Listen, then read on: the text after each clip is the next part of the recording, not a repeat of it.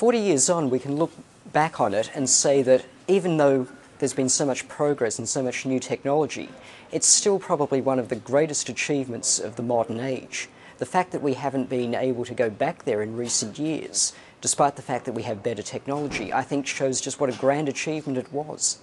The reason nobody has gone back to the moon or gone any further, it's largely linked to the cost of the Apollo program. It was ferociously expensive, and NASA simply hasn't been funded to the same level as the Apollo program ever since. It's still performed activities in outer space, the Space Shuttle, the International Space Station, and other ventures like the robot probes to Mars, but these cost a lot less than the Apollo program did, and will probably never see funding levels similar to Apollo ever again.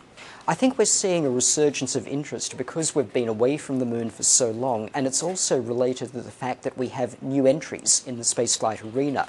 Nations that couldn't go to the moon previously now have the technology and the industry and the economic power to run their own lunar programs.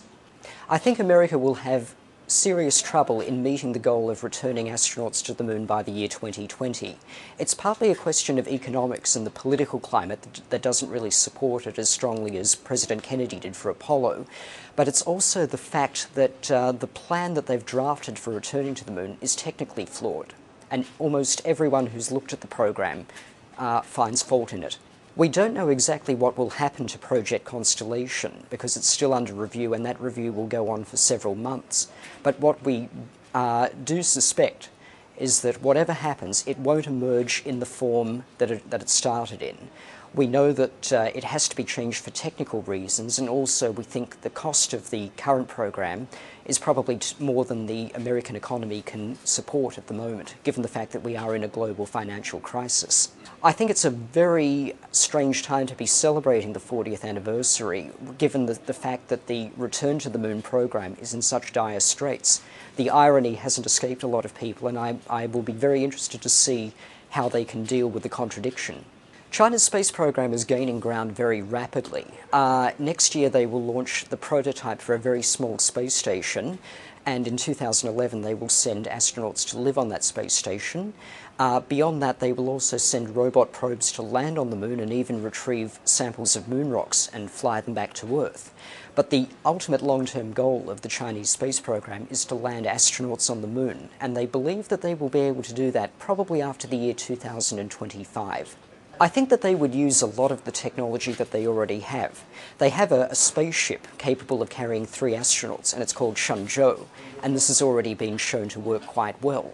They're also working on some new heavy lift rockets that could carry the parts for a lunar spaceship into Earth orbit, and they're also working on landing technology for their robots. And I think if you put all of those elements together, you have pieces of a jigsaw puzzle that when you assemble them, it starts to resemble all of the elements you need for landing astronauts there. So it will be a bit of what they currently have and a bit of what they're about to have in the very near future. India is also advancing very rapidly with their space program. They're working on their own manned spacecraft, and they think that around about the year 2015 they'll have their first launch of their own astronauts aboard their own spacecraft. The Indians are also talking about going to the moon in the very long term, possibly around about the year 2030. What's at stake? Well, a return to the moon is different things to different people. There's a sense of adventure. There's a sense of exciting the public. There's also a lot of scientific data that needs to be obtained from the moon.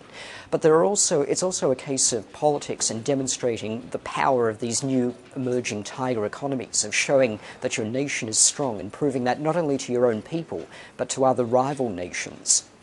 I think that when America returns to the moon, we'll definitely be a part of it because we still have tracking stations, and we also have scientists and other people who will probably participate in the program either by looking at the data or the moon rocks that gets returned to Earth.